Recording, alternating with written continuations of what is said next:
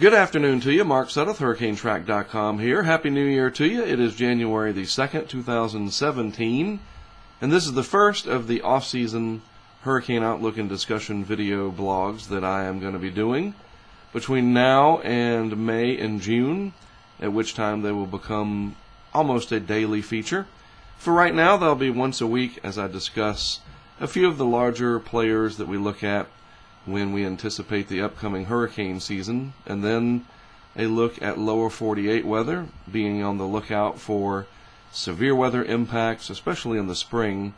And during this time of year, since it is off-season, not hurricane season, maybe we'll get a nor'easter, a big powerful East Coast storm, something that would pique my interest to get out in the field and test some things, keep my game going, that kind of thing. You know, practice makes perfect, or at least we strive for that. My voice is doing a lot better today, that's for sure, than it was this past Friday. That was horrible. And not quite to 100%, but certainly better than it was. They have not updated the NOAA-NESDIS map for today. Maybe the government entities that do this took the day off, so we still have the 29th up here, but I just wanted to kind of point out the general look of things and what we will be watching over the next 5 to 8 months as we approach and then get into the upcoming hurricane season, now just a little less than 5 months away. This is usually the biggest player, whether or not, we call this the state of the ENSO, by the way, the ENSO, El Niño Southern Oscillation phenomenon. Whether or not this is cold versus the norm, right at where it should be, or normal or neutral, or warmer versus the norm, is what really drives what happens over here, and especially down through here in the deep tropics. Right now, and this is just a few days old now, this particular map, this update graphic, we're still in sort of this weak La Nina to cold neutral. You know, looking at the technical standards for La Nina and El Nino, we're not really in a La Nina looking at the technical methodology, but just the surface map here shows us these anomalies. You know, there's some cold water sitting here compared to where it should be along the equator. And unless and until that changes and flips over to being warmer, then the Atlantic would be favored to be very busy next season. It's already next year. See, I've already lost track of what year I'm in. But that's the idea here. So we'll keep a watch on this. What's really interesting to me as well is how warm the Gulf of Mexico is relative to average, and the northwest Atlantic over here. This will probably wax and wane over the coming months as high pressure fades and then builds back over the eastern Atlantic, and then we'll be keeping our eye on generally this area through here to see how warm it is. A good chunk of it now is above normal as we get into next year, but really it matters once we get into August, September, October, as you know, and that's still several months away. But this is one of the puzzle pieces that I like to look at. And a big driver in all of this is the Southern Oscillation Index, a fancy way of describing the pressure pattern over a pretty large scale geographic area of the tropical Pacific, and specifically between Tahiti and Darwin. Darwin, of course, is in Australia. And it's a difference between the pressure of the two, and you get a reading, okay? And they had an issue here. If we look at the last 30 days, it says that the 30-day average is negative 18. Now that, in and of itself, would put us into pretty solid El Nino category, because this would indicate a pressure pattern that is fostering an abnormal westerly wind burst, more than likely, and abnormal warming and other symptoms in the tropical Pacific. But this is incorrect. And before we go back and look at this data, let me show you why it is incorrect. These are the recent values, the SOI values. And if we look down here on December 23rd, I am pretty sure that the pressure there, 881 millibars. Let's just start over. Where is that? I think the left side is Tahiti and then it's Darwin. That's correct. There was not an 881 millibar anything in Tahiti on December 23rd, or what did a tornado pass over the observation site? So that's wrong. And so the difference between the two, 881 in Tahiti and 1,006 in Darwin, equals a daily SOI of negative 670. And you can see what that did for all of you that like basic math out there and how averages work. We had a 90-day average of 2.95 on the 22nd, and because of this anomaly, it dropped to negative 19. Well, all of this data through here, at least the 30 and 60 or 90-day data, is bogus. It's wrong. So that explains that. So let's go back to here. We don't have to worry about these numbers as much until they go in and take that negative 670 out. But the daily contributor for today, hopefully, is accurate. And you can also throw that out as well. December was not minus 20, I assure you.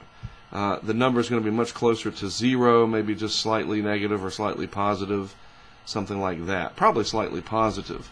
But today's value is 36.75.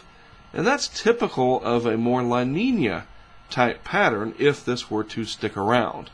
It's probably not. This will also wax and wane as different air masses move across the area, low pressure areas, high pressure areas, the Madden-Julian oscillation. Man, it's all complex and crazy. But today it's positive 36.75. So overall, no real evidence that we're headed towards an overall negative phase or really an overall positive phase strongly one way or another, which would help to foster an El Nino if it was deeply negative and more of a La Nina pattern if it was deeply positive. Now, what's cool, the graphic here did update. I think this is the latest one. I have to go back and look at my last update. I thought it was earlier than this, but this updated on the 29th, and this is the subsurface map, and you can see, again, this fracturing of the cold subsurface pools, much less now overall. These warm anomalies showing up. But these are not intense. We're not seeing anomalies over here on the right-hand side of the scale. So I'm not too concerned as of yet that we are headed towards El Nino, especially since, and yeah, I do believe that the map before this, well, you know what? Let's just refresh this sucker. Why not? There we go. It's a GIF animation, and Firefox will stop on the last frame. So yeah, it was December 24th and then the 29th that that we were looking at. So the 24th, you can see how it evolves over time. The cold area shrinks.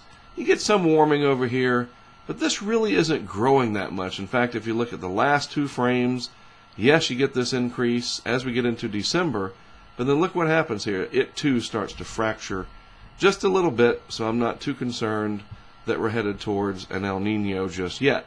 And that'll be something that we watch very closely as we go through the next several months. Now, one thing that's really fascinating to me is the temperature profile here. This is the actual temperatures off of the southeast United States. This is January the 1st that this map was updated, and that is the 26 degrees Celsius isotherm in the Gulf Stream, no less. But I can't recall that I've seen it that far north this late in the year or early in the year, or this far into winter is a better way to put it. So this is really interesting here that the Atlantic, over here in the western Atlantic especially, very, very, very warm.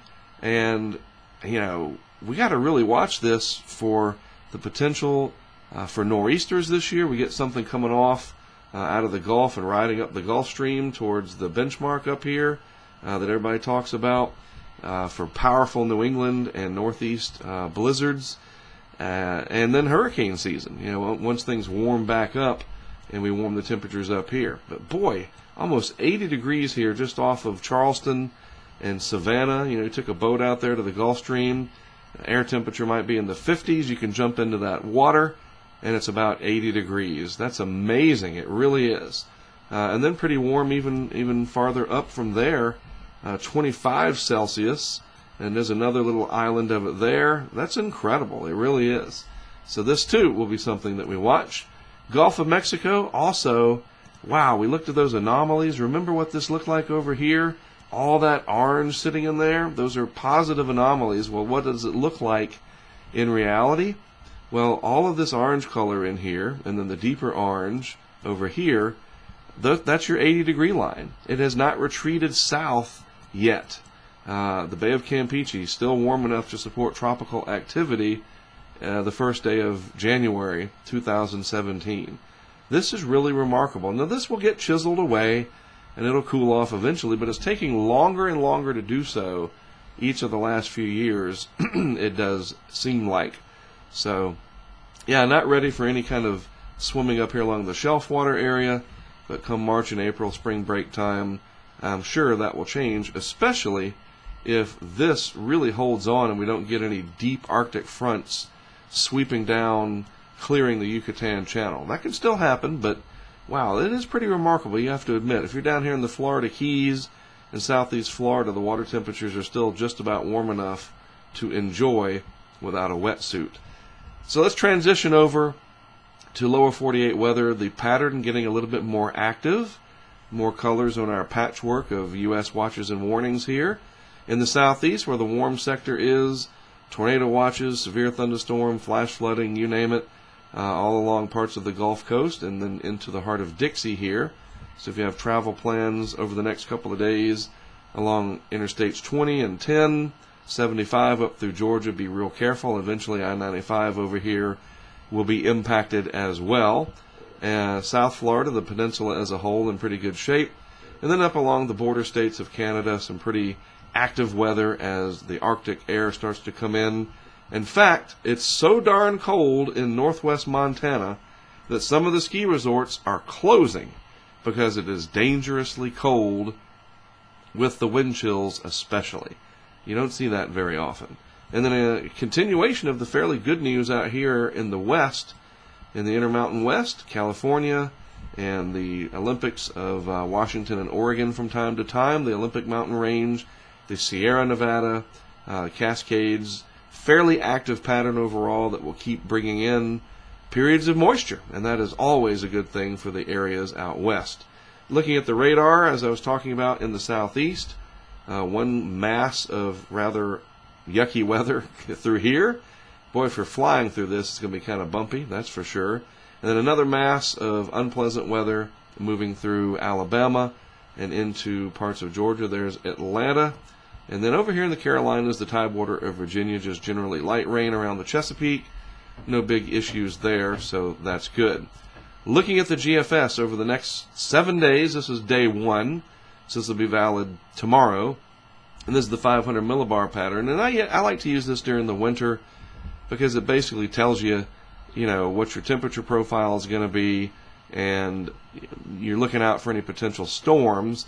And there's a certain pattern that you look for. Deep troughiness with jet stream interaction coming in with a possible southern branch coming out of the subtropics down here. So let's see if we have that. First of all, it kind of looks like a Picasso painting. Kind of eye here, kind of a weird eye, and then a weird nose. Yeah, stretching the imagination a little bit, but sometimes the atmosphere can do weird things. Day 3, I'm just kind of skipping ahead here. We start to sort of carve out this trough, much deeper trough over the east. Cold air pouring out of Canada, northwest flow, right down into that trough. Going to be nice and chilly from the Rockies on east. General Pacific air coming in to California, Washington, and Oregon, and into the Intermountain West, as I was just talking about. And each of these little patches of energy here will bring bouts of precipitation to the region. So again, that's very good. So what we're looking for, does this trough amplify, and then we get some energy coming across to connect with it and phase and create a big East Coast storm? Well, through day 5, not so much. The trough starts to de-amplify a little bit. A little piece of energy comes in across the Midwest, but just not enough of an amplification of the trough over here. No Arctic air really hanging in there to really cause any concern. And then by day 7, and generally the Euro model agrees with this, the energy kind of gets stretched out. You're not bundling it into one big cutoff low, riding in the base of the trough into the northeast as a big winter storm. It's just not in the cards yet. But it's only January 2nd. It's only a matter of time, right? And eventually something will happen, and I'll probably be getting out there in it to continue to test equipment, especially the surge cams yes, you do have storm surge in winter storms, and sometimes several feet of it. Just think about it. That strong northeast flow can really pile up the ocean, and it's kind of like I say, the wintertime version of a hurricane. But nothing yet. So far the pattern, stormy but not too stormy. That's the best way to describe it.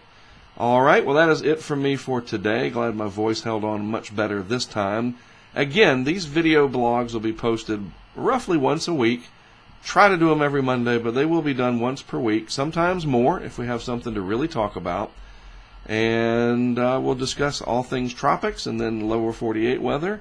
And then before you know it, it'll be June, and we'll be right back on topic pretty much daily with the hurricane outlook and discussion. It'll be here before you know it.